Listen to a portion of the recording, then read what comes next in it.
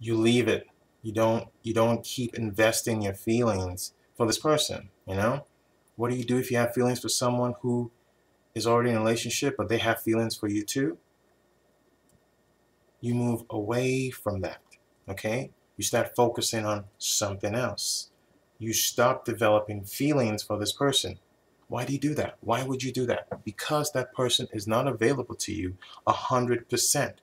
Their emotions are torn between you and the person that they're in a relationship with. Why would you want to get yourself in the middle of that? The only person that's going to end up suffering is you, because what's going to happen is this. You will stay, right? Let's say you stay, your feelings become more and more intense. They're still in that other relationship, making promises to you.